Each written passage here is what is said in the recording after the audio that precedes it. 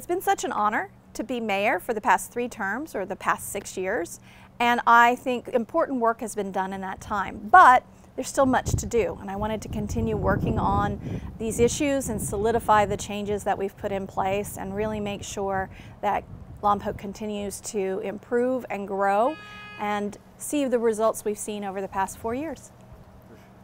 And what changes or improvements would you like to see in Lompoc? So we've made so many improvements over the past couple of years by making sure that we've gotten new radios in the police department and body cams for our police department, replacing our fire engines that were almost 30 years old, and investing nearly $6 million in the parks. But we still have many issues to deal with. A few parks still need investment. We have street issues that we need to address. We're understaffed as a whole. We are fully staffed in our police department, but for a city our size, we still need about 40 more officers. So I'd love to grow our department so that we can respond better to issues within our community. We have seen a 22% reduction in crime, but we'd like to see that grow. And that takes manpower. I'd like to see us be able to do more traffic response, and we need additional officers to do that. I'd like to make sure our fire department is increased in staff as well. We're seeing a lot of overtime due to the demands that we're seeing in the community, and we have the potential increase, if the county agrees to it in the future, of adding ambulance service to our fire department, and so as a result you're going to see an additional demand for those public safety issues, but we are making inroads on those. And then last but not least, making sure we grow and are more inviting to a variety of jobs in our community. We see the space launch commercial area in growing. The demand for housing is still there. We do see new housing coming to our community. Nearly 600 homes are due to be built in the next couple of years. And there's more propositions coming to us about where to build those, what kind to build. And so for me, workforce housing is a priority.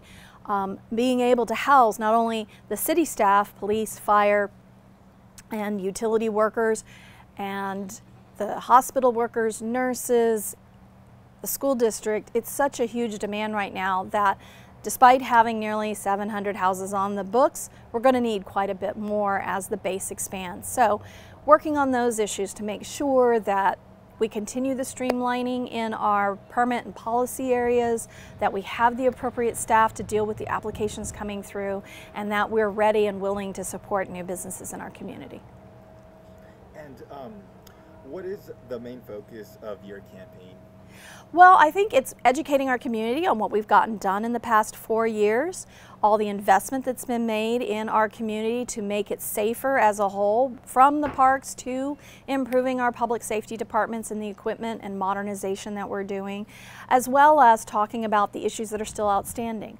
Why we haven't been able to pave streets at the level we'd all like, the limitation of funds there, how we're utilizing our funds and making sure that we continue to improve our budget and make sure it's used wisely. We entered the pandemic headed into a negative general fund reserve. We were down negative $200,000. I'm very proud to say that over the past 4 years, we've managed to restore that general fund reserve to $8 million. At the same time, we're the first council under my leadership to begin putting money aside in a capital improvement program to address old infrastructure and potentially improve our police and fire department buildings, not just the equipment inside and the services we're providing with the staffing, but maybe start improving those buildings that are well over 30, 40, 50 years old. And last but not least, to work on things like, again, generating a community where jobs are developed, companies are coming and growing, and housing's available to those individuals as they come to our community so they don't have to commute and they don't have to seek jobs elsewhere. And what issues would you like to address them as mayor? You know, I think it's the ongoing inclusion of everyone in our community. I've worked long and hard to make sure that everyone felt welcome at city council meetings, that we had events for the community, that Parks and Rec was putting on a variety of events for all of our citizens. We are improving city council meetings by implementing new technology that will allow you to have a bilingual resource to hear and speak. We are making sure that we have enough staff in order to make sure that your permit processing and your applications for building are going smoother. There's technology that's been put in place to assist with that, and looking at how do we invest our money so that we are not burdened with the debt of retirement, but are improving our community while paying down that debt. And any message to the Lompoc community? It's been an honor to serve as your mayor for the past 6 years. I love this community, and I really hope that you will confirm another 2 years so we can continue the amazing work we've done over the past 4. I look forward to hearing from you and working with you. Awesome. Thank you so much.